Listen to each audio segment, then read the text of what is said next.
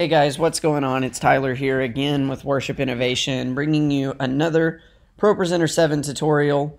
This one is going to show you just how easy it is to set up a new stage display and configure a totally separate stage display. So in the previous videos, I have shown you how to use a media fill to have a layer of media showing you, underneath the lyrics. And then I've also shown you how to get a live stream output that just outputs the lyrics in a lower third so that you can easily add video underneath that. And today I'm going to show you how easy it is to customize a stage display so I can make a stage display that's going to show me all of my outputs coming out of ProPresenter, which is going to be very helpful. So I'm going to start by just clearing everything out, and I'm going to go to my main output. In my preferences, you'll notice I already have a screen set up. If I go to the screen configuration tab, you can see I already have a front of house stage display set up using a placeholder currently. And that is what's going to be my main output that I'm working on today. So then we're going to press this More button here, and we want to go to Stage Editor. Now the Stage Editor allows you to create different themes or different layouts for your stage display. Now they have some really great templates already provided that you can easily use, but if you want to create your own, I'm going to show you exactly how to do that. So I'm going to start with a blank layout here, and all I want to have on this display is a few items. So I'm going to press this plus sign here, and that's going to allow me to add current slide, next slides, screen previews, chord charts, stage messages, Planning Center Live, timers, and everything else. So for this, I want to show a screen preview of my main output. Now I want this to go in my top left corner, so I'm going to set that up.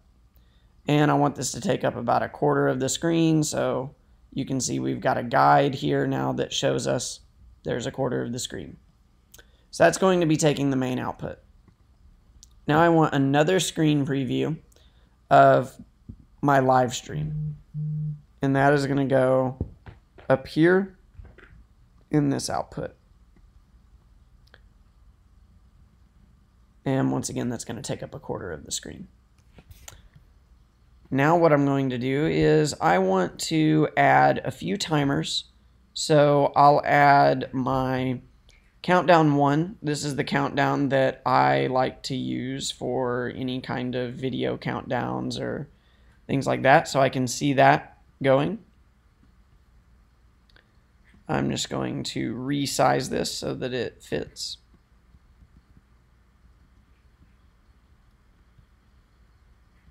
And I'll just have that, once again, take up a quarter of the screen. We could do this, you can set this however you want. And then I'm going to lastly have a video countdown. So actually, I want my video countdown and this countdown to split this quarter of the screen. So I'm going to resize this element here. Then I'm going to click on this element, and I'm going to make my, there we go. So now those are splitting that quarter of the screen. And then I want Planning Center Live to be down in this quadrant right here.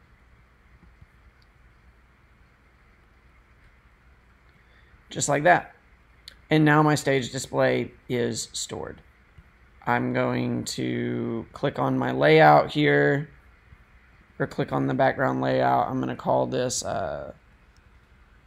FOH to output with timers and PCO. That way I know this layout that I have. Now what I'm going to do is select my stage button here.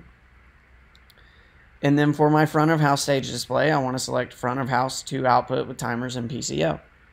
Now when I go back to my show settings, you can see as I am outputting, if I go and monitor my front of house output, you can see that I have my main output my live stream output. Have my 5-minute timer here, my video timer, and then if Planning Center Live were connected, that would show down in that corner as well.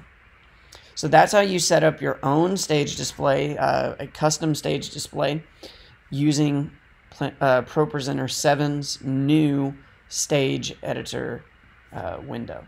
So I hope you guys have enjoyed that, and remember to keep on innovating.